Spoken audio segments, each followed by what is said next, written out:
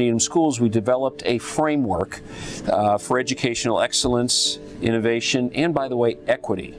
A really important concept because we believe all students should have an opportunity to learn at a high level. And this framework is a portrait of a Needham graduate. And since we've developed the portrait, we've developed a strategic plan to go with it to make it a reality. Here's a question I have for all of you. In 2032, what do you think the world will be like? I feel like people are becoming more open to things. I think people become more collaborative and people will share their lives more with other people. And they'll build a bigger network between each other for social connections, between social media and social networking and jobs and all these different things now that will be on technology. And relating back to technology, I think it can go two ways as far as the future. Technology can be a really useful tool in building relationships and connections with people in the outside world that everyone needs and does. But it also, if we don't use it that way, it could be a potential harm. As we're developing and as we realize that there's talents and minds from all over the world, we'll be able to connect with more people that are different from us, but could work with us. So I think on one hand, people might struggle more with connecting with people around them or even through technology, but with a live person in front of you, like a video call or a FaceTime. But I think that people would get much better in the future at making those connections on social media and finding out more about people and about topics in general and hopefully educating themselves. I don't want a world in the future where everybody is integrated on phones or devices or something like that. You can't lose that skill. It's a skill that you'll always have to have, and if you lose that skill or eventually don't use it as much, then it may be a problem someday. I think that technology has its pros and cons. So yes, technology could be something that could advance socially and social media, but also it could looking to the future, it could, if you look at it, technology could take away different job opportunities too, because we'll invent robots that do everything for us. I think about the safety of our children. What does that mean? Like the safety of children in school, or just what people of authority are doing to protect kids, especially with gun violence and things going on lately. I think one thing that definitely worries me is how am I going to know what I need to do next? Who do I go to if I need help if my parents don't know what's ahead? You know, your parents can only teach you so much from what they know, but as we said, as the years keep going, new things come up and you have to stay on top of it all. So I think part of me is scared that we have to pave that path, and I know that's hard work. What if there is no path? Or what if the path is unclear? What experience in school do you think you need to help do what Adia is suggesting? One of the things in the portrait of a graduate was independent learners and resilient learners. I think you're going to need to be a leader in your own life, and you said it was we're the drivers of our learning, and I think we're going to need to be driving and making that path. It could be for a next generation, or it could just be for us. We as students, we should get more involved. So we should take risks in class. When the teacher asks about something, raise your hand. Or even if it's wrong, just take risks. Think outside of the box. I've had so much freedom with my projects, and in public speaking, I had to do a speech and I got to pick my topic, and I was just thinking what's something that I want to educate people on? What do I want people to know? And I ended up also figuring out certain things myself, and I ended up figuring out, oh, this is what I'm interested in and this is what I like. And I feel like that's also helping me kind of figure out what I want to do in the future. How could your teachers, for students today and tomorrow, how could they provide some more voice and independence for you or for your classmates? What's a couple examples? I think starting small, even working on team building activities and just expanding the kind of I would say like the routine of you're not just coming into class, you're sitting, you're learning, but instead maybe you're coming in, you're getting warmed up, you're expanding your mind to be ready to think in many different ways, and then from there go on to a next level of, okay, now we have a bunch of different options on how we can attack a certain assignment or something.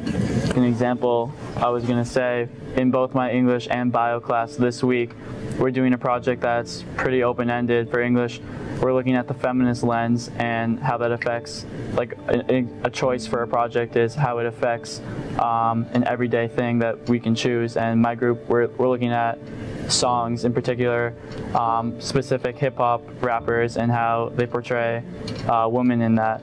And it's pretty open-ended, and it's actually something that, with that little structure of this, it has to look at the feminist lens. We're learning so much about this, and something that is in everyday life that everyone listens to, songs.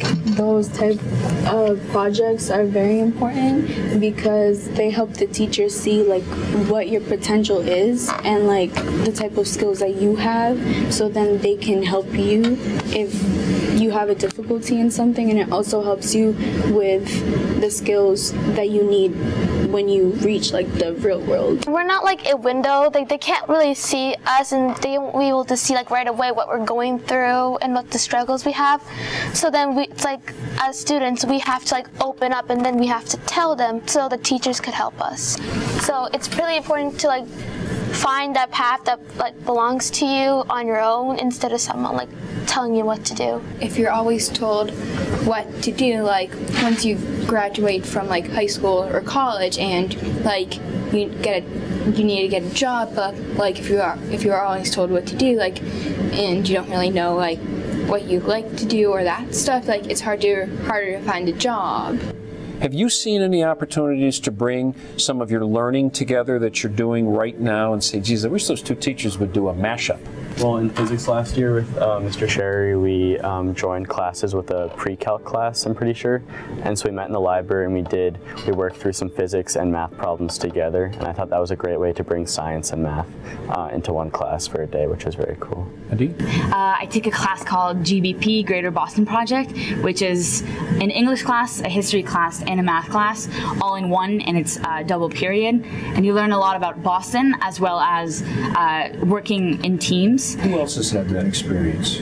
It was cave paintings. Cave paintings? Yeah, so we did art, social studies, and there's even a little bit of English because we're also working on inferences. And we could like inference about what the painting's about.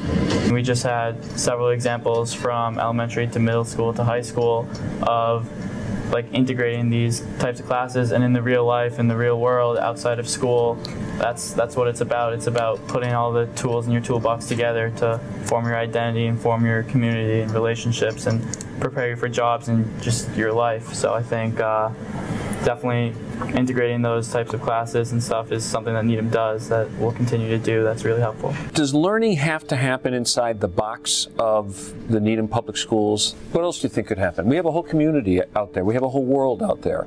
What do you think is realistic? What else could we do? More field trips. Yeah. What does that mean?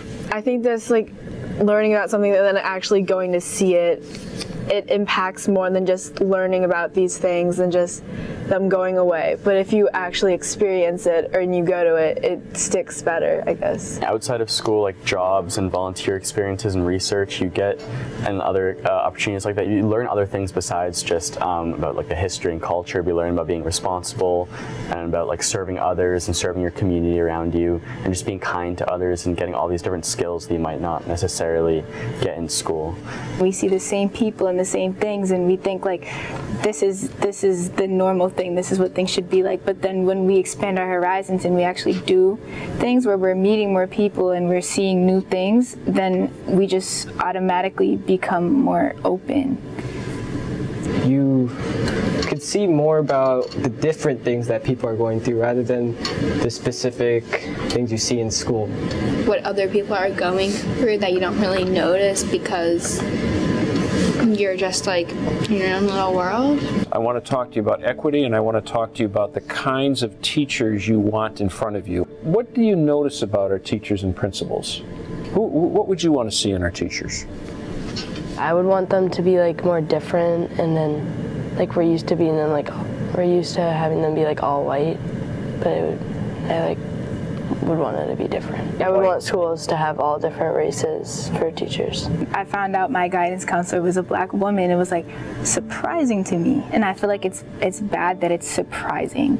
I think that there should be more teachers, like for example for Spanish, there should be more Spanish speaking teachers, not white teachers speaking teaching the language, you know what I'm saying?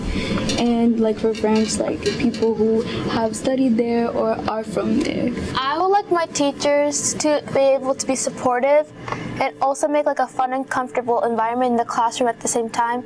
So then like not only are you like just learning something, but you can actually like enjoy learning about it, and you can like work as like a team, as a class, as a community to work on it. What's a piece of advice you have for me about making the Needham Public Schools experience inclusive, welcoming, and equitable for every single student? Give them what they actually need and not just the same thing for all the students. There has to be like more of like, you need to learn this because you can use this now, and some things that we learn, like you just don't really use as much as you sometimes would if this was 30 years ago. I think we can build biases and prejudice over other people without really getting to know them and really experiencing people with different race or different religions, different culture, different sexualities, or anything, any diversity. I think if we really build that bubble, it can create like a negative stereotypes for other people. So I think we really need to diversify to kind of introduce people to new kinds of religions and cultures and races. Because we all live to make an impact on something, whether that be like other people or on the world in general. And like what keeps me up at night is figuring out like what am I going to do? What am I going to do that's different than the other 7 billion people? Thanks to our students for sharing their perspectives and voices about their experiences and hopes for their education and future. Please review the handout you'll receive about the portrait of a Needham graduate and the priorities that shape our 5-year strategic plan. This is our work, and it's our commitment to our young people. Make sure you get involved and ask questions as we move forward. It's exciting, and it will also push us to think and act differently. We will work together to achieve this portrait and ensure we prepare all students to be creative thinkers and problem solvers, communicators and collaborators, socially and culturally responsive contributors, responsible and resilient individuals, and empowered learners.